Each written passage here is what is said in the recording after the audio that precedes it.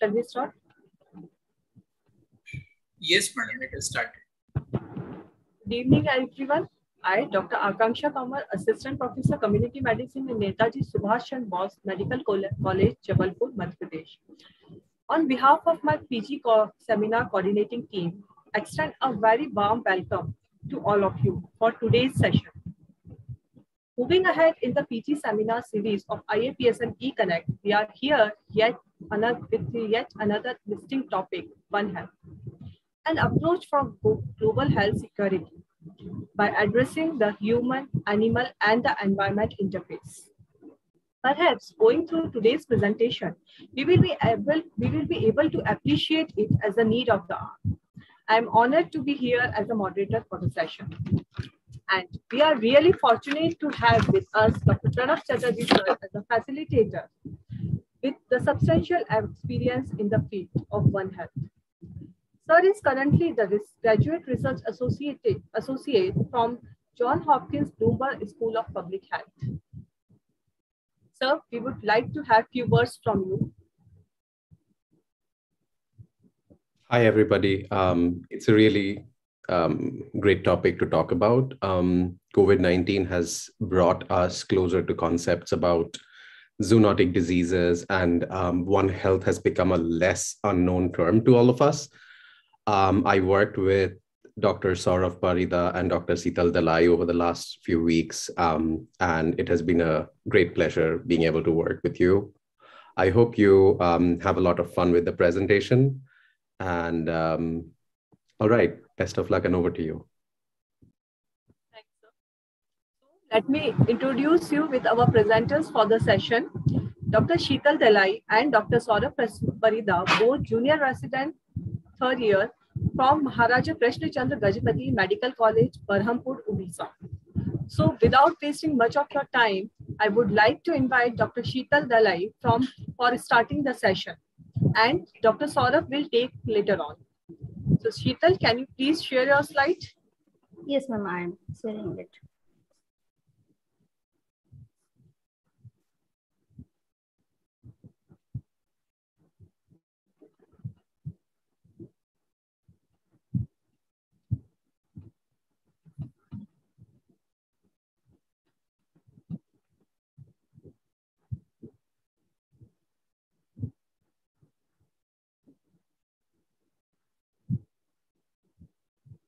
Ma'am, is the slide visible?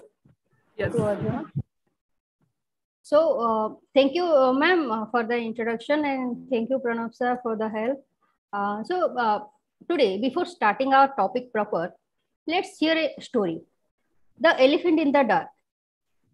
As you can see in the photo, a group of blind people, they are trying to figure out how the elephant is like by touching it.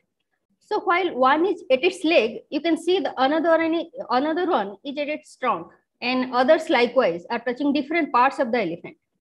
The one who touching the leg, he says the elephant is just like a pillar, and the one at the ear, he says it's just like a big hand fan. The tail one says is just like a rope, and the one touching its stomach, he argues, no, it's just like a wall. So their description of the elephant, it differs from each other.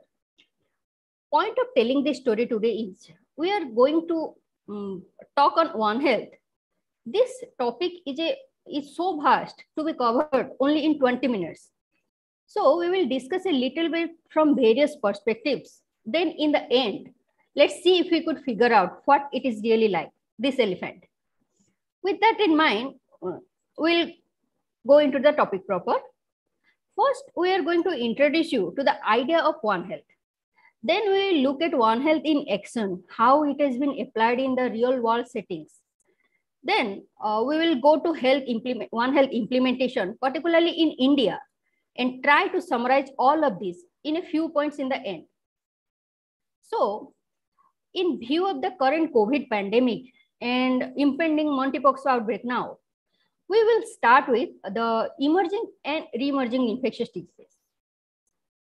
Coming to the definition, as per WHO, the emerging infectious disease is one that has either appeared and affected the population for the first time, like COVID-19, or it has existed previously but is rapidly spreading now, either in terms of the number of people getting infected or to the new geographical areas like the zoonosis, our ever-changing influenza, monkeypox, rabies, anthrax, all these and many more. So why is this happening? Reason of this can be attributed to global changes like climate change, globalization of movements of products and people, intensified animal and plant production to meet the increasing demand, and antibiotic resistance like MDR-TB, XDR-TB, MRSA. So, in view of these emerging and re-emerging diseases of various origins, this concept of One Health is gaining more and more importance now. Then coming to the definition of One Health. It's defined as a collaborative, multisectoral and transdisciplinary approach, working at local, regional, national and global level with the goal of achieving optimal health outcomes that recognizes the interconnection between people, animal, plants and their shared environment. For better understanding of it, let's get into some similar concepts like planetary health and all. You know, in the past, it was typical to see health only from an individualistic perspective, as a person's absence of disease only. Then with the development of public health, health became a collective notion to stop the disease transmission. Similar to this, the broader concept of global health, it acknowledges that socioeconomic factors play important predictor for health outcome. Then coming to One Health, as you discussed previously, the well-being of people, domesticated animals, other living things are all connected. Next, planetary health, on the other hand, it acknowledges the health of the globe is a single system and its non-living beings are also play a major role in the disease condition. For instance, we take the carbon dioxide level in air. From 1950s, it has increased by around 24%. In 2016, it was the warmest year on Earth. In 2018, it was the warmest year for the oceans. The seawater that has increased increased acidity in the seawater by 30% since the Industrial Revolution. There is also a concept of eco-health. It focuses on the relation between health and ecosystem. Now, the term One Health and planetary health, these are used synonymously because definition of One Health has been updated to include environment as its third component in addition to human and animal health. Now, if we look back at all these approaches to the holistic life, how did you come around all these concepts?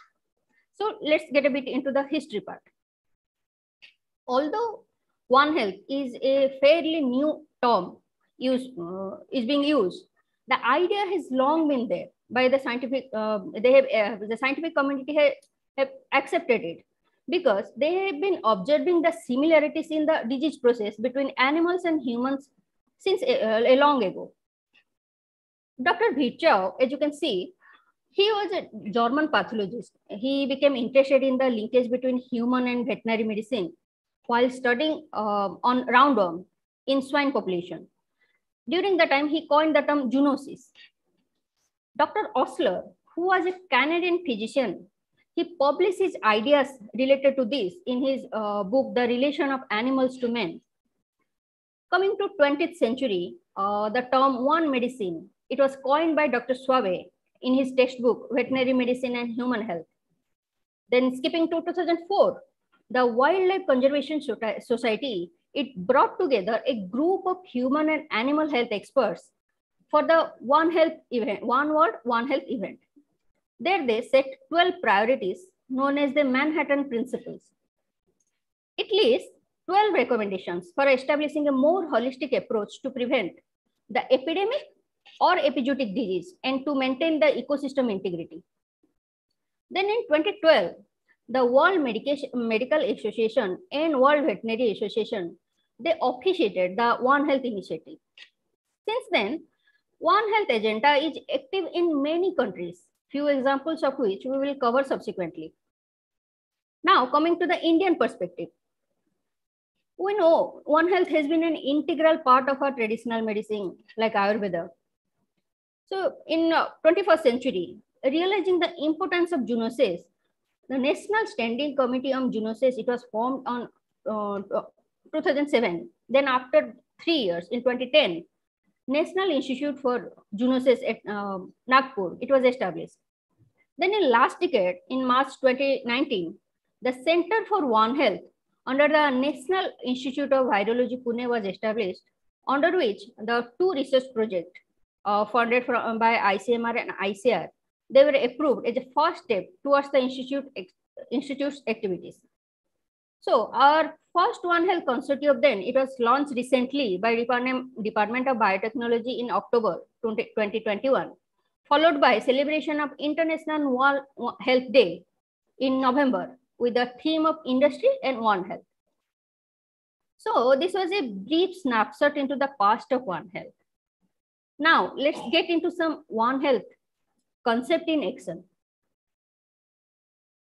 Here we will discuss under the 3 broad domains of One Health. Those are animal health, human health, environmental health, and along with this, we will cover the antimicrobial resistance and food safety. As the increased demand for food has already strained our natural resources, resulting in soil erosion, loss of biodiversity, and pollution of the environment all around the world. Now, it is presenting as a new challenge in food safety and sustainable food production. So, along with it, we will also cover AMR, that is antimicrobial resistance, given its numerous interactions linking the human, animal, and environment. Now, let's start with the animal health.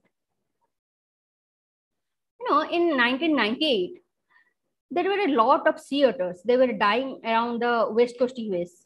They conducted a thorough investigation and discovered Toxoplasma gondii in each of the dead otters. Then the question arises as to how an aquatic sea animal was getting infected by a parasite in cat feces. Then again, why are sea otters important to us? Why are we discussing about them in a public health forum?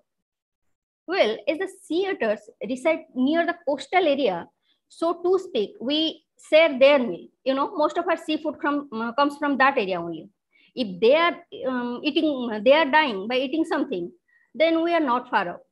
Also, we know for a fact that toxo is deadly to immunocompromised people and it causes fetal malformation. Lastly, sea otters, they keep check on the sea urchin population by feeding on them. That in turn, it maintains the coastal biodiversity from getting destroyed, as you can see from these pictures. On further investigation, the missing link in the land to sea connection, it was found to be the seawater outfall carrying the oocyst in cat feces. So the cat feces with toxo, it was being carried into ocean by the freshwater runoff.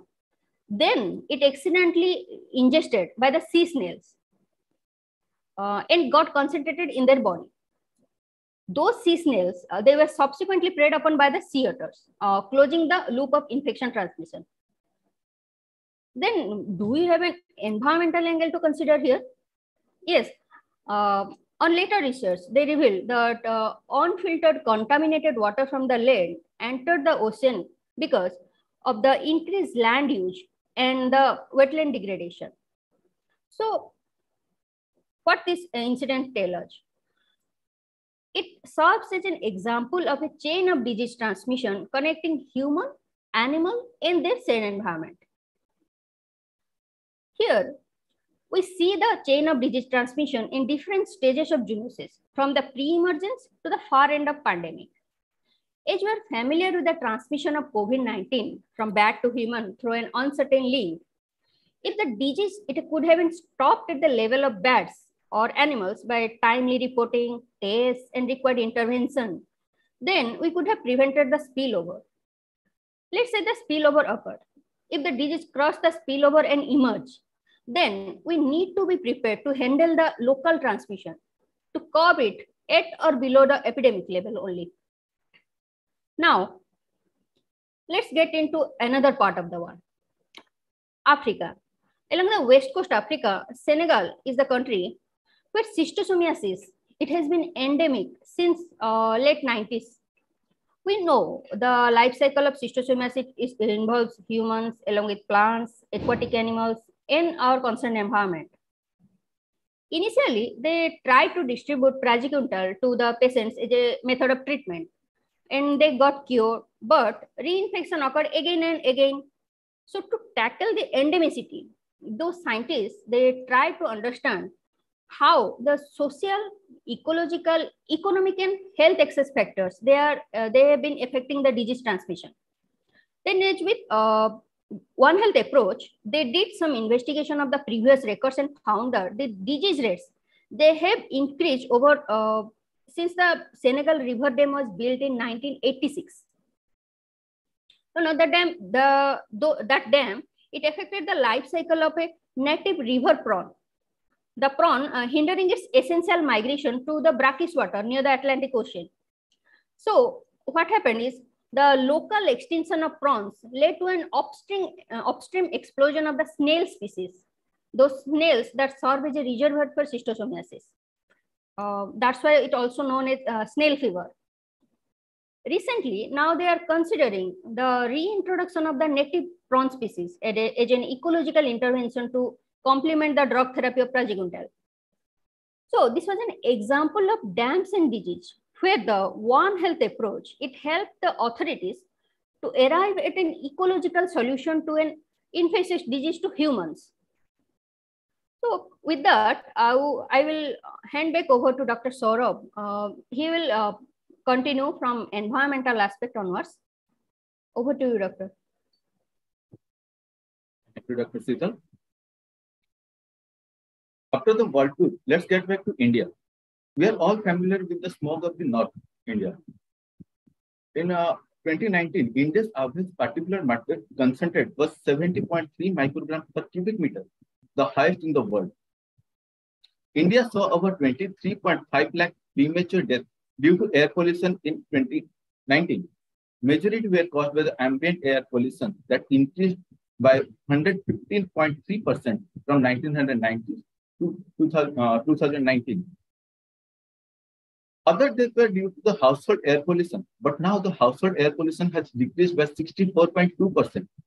Maybe since the introduction of Pradhan Mantri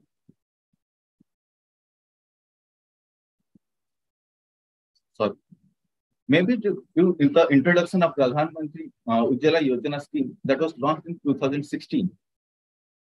Death due to air pollution has resulted in $36.8 billion in total loss, which is hello. You are audible, Sourav. Just carry on. Thank you. Okay, death due to air pollution has resulted in 36.8 billion total loss, which is about 1.36% of India's total GDP.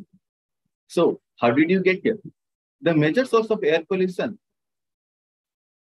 in India is from vehicular emission, power generation, industrial waste, biomass combustion for cooking, and construction sector. Episodic event like crop burning due to the history of growing rice and wheat one after another in the same region, there is now lack of underground water. Additionally, the burning of leftover stubbles contribute to air pollution. So policy and money should be incentivized the farmers in the region to plant more fruits and vegetables that requires less water, and there should which left no stubble left to burn. Recently, the National Clean Air Program was launched in early 2019. However, it failed to enforce its target due to lack of appropriate monitoring and inspection elements. After the environment aspect, now we shall move to the next section of antimicrobial resistance. The past decade, the number of deaths caused by resistant strain has exceeded the combined number of deaths caused by influenza, HIV, and road traffic accidents. Normally, antimicrobial resistance is spread by horizontal transmission through plasmids. And the non-medical use of antibiotics in animal husbandry fish farming, horticulture, and food preservation. It creates multiple opportunities for the spreads of resistance. This slide shows us how complicated AMR is as public health challenge. It incorporates human health, food production, then animal health, farm equipment, pharmaceutical industry, the environment, and also the household chemical are taken into account. It shows us how multi-sectoral the problem of AMR is and how complicated its interrelationships are.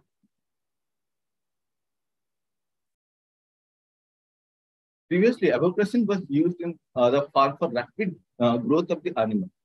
The meat produced in turn has more protein than fat. So it is a win-win win-win situation from economic point of view. But the use of antibiotic as feed additive led to avocasin resistance, which has cost tolerance to vancomycin, the antibiotic that we use in humans. So in Denmark, DANAP started, which stands for Danish Integrated Antimicrobial Resistance Monitoring and Research Program, which collected samples from all the labs across the country to test the level of antimicrobial resistance. The strength of Denmark was that it both integrate and separate different factors in risk management. First, it integrated the stakeholder and the science collaboration between different professionals and by sharing access to the data and samples. Secondly, it separated the risk management from risk assessment. Scientists were assessing the risk while the authority were conducting the risk management. This serves as an excellent example of One Health surveillance network. Subsequently, in 1995, Denmark has banned avocasin as a growth promoter. As we can see from the graph, the resistance level in chickens and pigs reduced from 80% and from 80% to 20% in 1995 to nil after just six years of ban. Legislative changes follows thereafter for sustainability of the program, and veterinarians then took on the new responsibility of advising on how to improve animal health without the use of antibiotics. So, if Denmark could do it in 20th century itself, why not India? Let's see what India is doing now, implementing the One Health concept. The One Health pilot project is recent example. It was launched on 6th April of 2022 in Uttarakhand, and another set was launched today in Karnataka, Bangalore. It was launched by the Department of Animal Husbandry and Dairy in partnership with different ministries from human health, animal health, environment, climate change, along with ICAR and others to develop a national One Health framework. By improving the quality, availability, and utility of data, this framework aims to improve the national and state resource allocation and policy ecosystem on early prediction, detection, and diagnosis of genetic illness. The key to achieve this is by standardizing the mechanism of data collection on disease outbreak, prevalence, and management. Like our existing IDSP, this is to monitor the disease trend. Development of target surveillance plan for specific area of concern, particular to the region like zoonosis, pollution, or antimicrobial misuse. Integrating network of laboratories, as we saw in the case of TANMAP. Developing and implementing communication strategy across the sector, and integrating the data with the digital architecture of National Digital Livestock Mission. As we have Ayushman Bharat digital mission for human health, we can go for it for animal health. Now let's discuss some pros and cons of an existing system that would aid or hinder in the implementation of one. As mentioned in the definition, transdisciplinary approach is a strong involvement of civil society with civil society stakeholder like community along with different existing departments in socio-ecological approach to health. Coming to enablers, high-level political willingness as shown in the pilot project started in the Uttarakhand and Bangalore. Now, the One Health support unit would lead an agenda at the national level. Also, the National Center for Disease Control is there to strengthen the capacity and surveillance across our country. Then there is a central and state fund can be allocated for the disease control and surveillance. For sustaining the good health of the community, the people health should be put in the hand of the people. Mere generating awareness is not sufficient. So in the community engagement framework, the member of a community like farmer, forest type, rangers, animal, health worker, and human health worker and other animal health worker and others need to be involved in each and every process, from field investigation to formulation of new policy. Now, let's get into some challenges. Implementation of this approach in India seems to be challenging due to relative limited practical guidance and understanding on how to foster and sustain cross-border collaboration. The various types of challenges are like, there is a limited policy visibility of genetic disease in India, conflicting department priorities, limited existing institutional capacity. Now coming to some technical issues, insufficient resource and infrastructure. Like we have only 73 lakhs beds as per in India, in contrast to requirement of 1.2 lakhs as per a report of 2014. Then comes to the knowledge gap and the need for training and One Health methods. System for reporting and monitoring disease in the human and animal health. The system of reporting and monitoring diseases in human and animal differs vastly.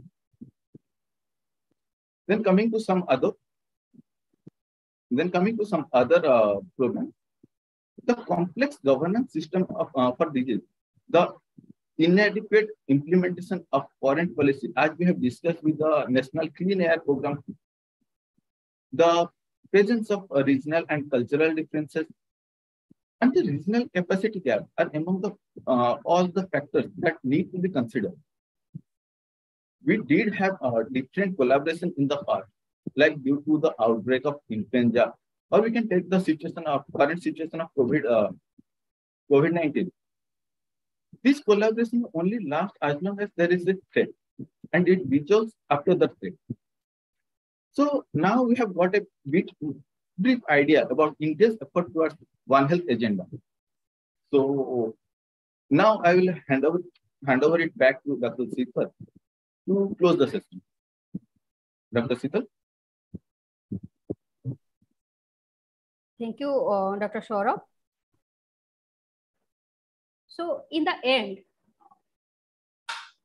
to summarize, the 4 C's, the coordination, communication, collaboration, and capacity building. These are the cornerstones to achieve One Health. As you can see from this picture, for One Health to be operationalized, we need collaboration with sectors and within sectors. As we saw in cases from animal health to human health, AMR to environment and forestry, all around, we need seamless integration of sectors. To achieve that, the sectors need to be able to communicate with each other by sharing data and intelligence, so the challenges can be addressed in time. For that to happen, we have to collaborate to enhance our investigation capacity. Then lastly, but not the least, is the capacity building, not just in veterinarians or human health experts, but all across, like starting from common people to our policymakers. Why? Because the issues we are talking about are faced by the common people directly. The farmers, they need to report to the authority in time when they notice any type of symptom in their farm, not just feed the available antibiotics. And we also need to stop taking Azithral 500 for our own use, So likewise, at policymakers levels, we need to understand the ways of One Health to format legislation that is sustainable over a period of time, like we saw in Denmark. So if you now remember this slide, the first slide we talked about, we gave you examples of sea otters from the far end of US to schistosomiasis of Africa, then the air pollution of India to Denmark's fight against AMR, COVID-19 in China. So after, you can say, the world tour, if you still think that this topic was just like a pillar or rope and we left many things, then we have to look back again. But however, if you have realized by now that One Health is a multifaceted, multifactorial problem that needs a complex transdisciplinary approach, then you have seen the elephant in our opinion. So with that, we have come to the end of our session. Thank you, ma'am. Thank you, sir. Thank you so much, Sithal and Sourav, for this great presentation. And I am really assured that it will give our listeners I'm assured that it will give our listeners a different perspective to figure out the mammoth of One Health. Okay. Thanks once again. So before putting the session of question and answer before our expert, I would like it to hear directly from Dr. Pranab sir to opine on the issue. Pranab sir. Sure. Great presentation, Sithal and Sourav. One Health, as you've been discussing, is a lot about transdisciplinarity and multidisciplinarity, which makes it important to be able to have the capacity to work across sectoral borders. That is one of the bigger practical challenges, but that is also one of the strengths of this approach. So understanding how everything connects and how the jigsaw pieces of the puzzle fit is a major part of solving the problem. As we study causality of diseases and risk factor analysis more closely, we realize that nothing happens in isolation, and these are really complex problems and issues that have multifactorial reasons and sources of risks. One Health is an approach, is a framework which helps us resolve some of the complexities by providing a framework or a theoretical approach to define the domains within which these risks are operating. So like you pointed out, there are four major players in the One Health world. The human health sector, which is WHO, the animal health sector, which is World Organization for Animal Health, the food sector, which is UN's Food and Agriculture Organization, FAO, and the environmental sector, which is the UNEP, or United Nations Environmental Program. So congratulations on touching on all of these issues and telling us some interesting stories about One Health and how the world connects. So just one more thing. We did discuss mostly infectious diseases, but the One Health framework, like Sourav was discussing, can also be extended to explain other conditions like non-communicable diseases associated with environmental risks, pollution, etc. And with that, I'll just hand it back to you, Dr. Akanksha. So I have a few questions for you. May I? First of all, like we have the perspective of Dr. Sourav and Sithal, but I would like to know, like, if a community medicine PG wishes to learn more about the subject of One Health or the topic, so what are the learning opportunities or the resources available? Yeah, that's a great question. So one of the good resources is the One Health Commission website. It is an independent website which collates a lot of information. Practical information, may not be a lot of theoretical frameworks, etc. Another good source of information is the CDC's One Health resources page. WHO has a very interesting resource page on One Health as well. All the four One Health agencies, which are now called the quadripartite, have information about One Health. There are some countries like Bangladesh that have launched national One Health policies. So that could be also of interest. And of course, something that we all do is read journals. There's a lot of evidence right now being generated around One Health, the concept of One Health, and the challenges or processes of implementing the One Health approach. So these are some of the areas that you can look at as a postgraduate trainee to learn more about One Health. But what you do need to realize is that as long as you're functioning within the bracket of human health only, your search will be incomplete. So as a One Health functionary or as an One Health operative, you have to figure out a way to talk across sectors, to find your veterinarian friends, to find sociologists, to find environmental scientists who can talk to you about your problems and your interest areas. Thanks, sir, for the insight. My next question is, if someone is interested in the research in this particular area, so what are the current research priorities and where we can start with? Okay, that's an excellent question again, and a very difficult question to answer in a short time. Research priority setting is in itself a big undertaking. There have been some One Health zoonotic disease research priority setting in India. One of this was done in 2016 by the Roadmap to Combat Zoonosis in India. And that actually outlines research questions that need to be explored.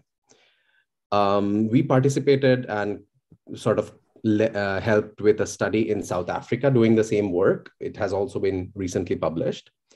Priorities keep changing as newer public health problems emerge. So what was a priority in 2016 may no longer be very important right now, especially in a post-pandemic world. So one thing that has caught the attention of the global health community is preventing pandemics or even being able to predict pandemics. There was this huge project called the Global Virome Project that was going on, and they tried to map the virome, that is the circulating viruses in the environment between humans, animals, and at the human, animal, and environment interface. But unfortunately, they were not able to call out COVID-19 in time.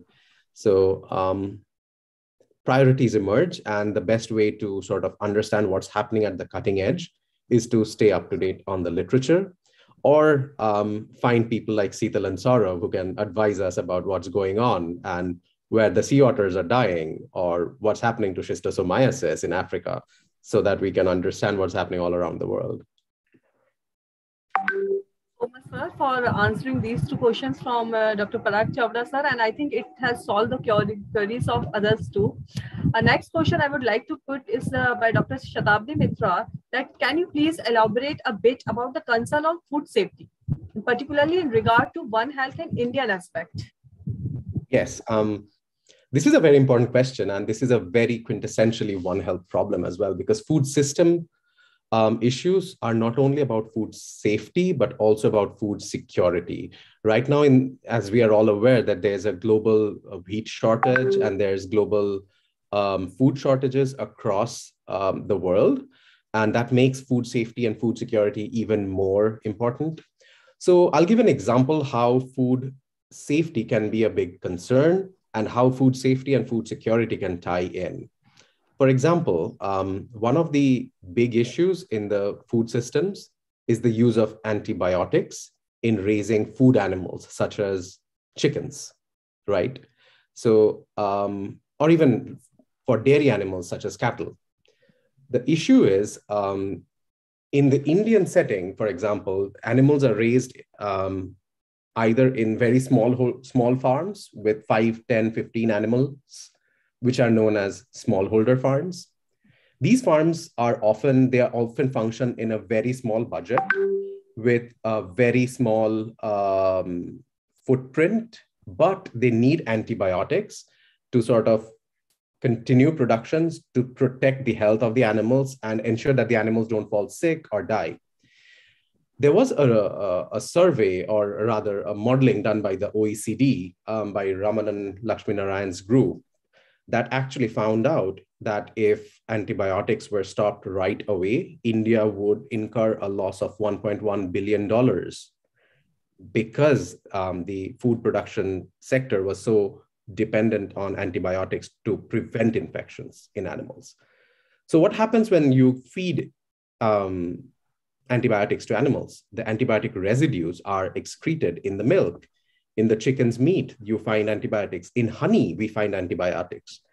there was a survey done by a nonprofit that found out of 12 products in the market, that is honey products in the market, 11 of them had antibiotic traces in them. So the problem with having trace amounts of antibiotics and in subtherapeutic levels is that they will encourage the self-selection of resistant bacteria. And that is something we don't want. That is also a big problem because even if a non-pathogenic bacteria acquires drug resistance, they can transfer the resistance genes by horizontal gene transfer to pathogenic bacteria. Or, for example, environmental bacteria such as Acinetobacter baumannii, which are very common in hospital settings, can end up becoming hospital-acquired infections or nosocomial infections, which affect older individuals, people with weaker immune systems, and others. So these are like the ramifications of antibiotics or antimicrobial resistant organisms in food systems. Now, what happens if we say that we cannot use antibiotics in the food production process tomorrow? What happens is that a lot of the food production goes down, because if you are to stop antibiotic use, you need to reduce the transmission of infection between animals.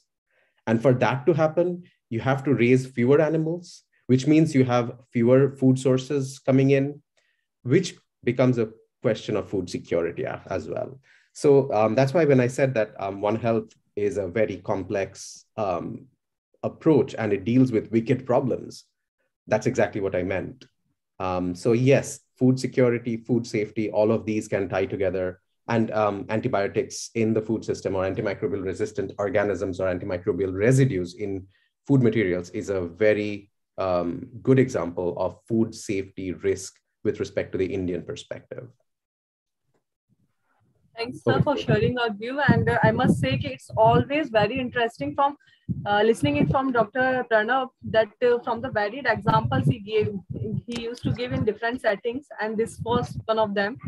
So let me take another question from Dr. Shrikant Srirama, that how should research be planned and conducted in a One Health setting or perspective? Yeah, so like any other research project, the One Health research begins at the research question. So find out the research question or find out the big problem that you want to solve. What is it that keeps you awake at night? The diagram that Sourav shared, that confusing AMR picture, we call it confusogram because it is confusing diagram. So that is something that keeps me up at night. So find out what is it that keeps you up at night. And once you have the research question, the next big challenge in setting up One Health research is finding collaborators. One Health is a team effort, and that makes it better or worse depending on your particular issues. Sometimes it is very difficult to find collaborators who can provide the kind of support that you need, especially if you're looking at issues related to animal health, environmental health, and other forms of public health where you don't have as much expertise. Today's world has progressed so much and so much knowledge is being generated every day that it is virtually impossible for any one of us to keep pace with everything. So build a good research team that helps answer a good research question. And then the question comes, where do you find the money to do the research? You have the research question, you have the research team, now you need to find the money. Here's a little bit of hope, the silver lining. There's never enough money to do research. Research monies are always short. Research funding is something that we are always struggling to acquire. But with One Health research question, because it's such a broad-based issue, you can look at a number of research organizations or research funding agencies. You can look at food security agencies. You can look at food safety sources for funding your work. You can go beyond human and animal health to look at alternate routes of funding. So that is one silver lining. So you have the research question, you have the research team, and now you have the research funding. Go ahead and do your research. Over to you. Okay, so Dr. Shrikant, I think you now have some insight that how we can proceed. Obviously, it's not a common topic from our perspective. So we need to have or work upon, and like as Sir said, we need to look for the collaborators. Okay, because it's not just about the human health. Fine. So I think all the questions have been answered. Do we have any other question? Dr. Mamta? Okay, fine. So before concluding the session, I would like to take this opportunity on behalf of our coordinating team and would like to express my heartfelt gratitude for the office bearers of IAPSM. So as to provide us this eConnect platform, like where we are having this academic feast. So in the series, I would like to have first Dr. Harivansh Chopra, sir, President, IAPSM. Dr. Purushottam Giri, sir, Secretary General, IAPSM. Dr. A.M. Kadri, sir, President-elect, IAPSM. And last but not the least, Dr. Sunila Garg, ma'am, immediate past President, IAPSM. I would also like to thank once again Dr. Pranab Chatterjee, sir, for fine-tuning this presentation and make it excellent for our viewers, and obviously put the painstaking efforts for our presenters so that they have learned really a lot from you, sir. Thanks. And we would like to have more collaboration with you for more wider perspective. Thanks, sir, to be here. And I would also like to have Dr. Parag, sir, Dr. Shatabdi, ma'am, and Dr. Mamta Gehlawat, ma'am, if they can put their camera on, because this report from Gujarat, Barodara, Dr. Shatabdi, ma'am, from Kolkata, and Dr. Mamta Gehlawat, ma'am, from Hyderabad. Without their diligent efforts, this quality execution would not have been possible. So I would like to thank you again, and you are the core team with us. So thanks, sir. So this is a final goodbye from us. But before concluding the session, I would like to advise our young public health, the budding experts, public health experts, to have the subscription of IAPSM eConnect channel and join the IAPSM life membership. So to get the most out of it, this organization, and to shape your future in a stream direction. Thank you, everyone. And we can session now.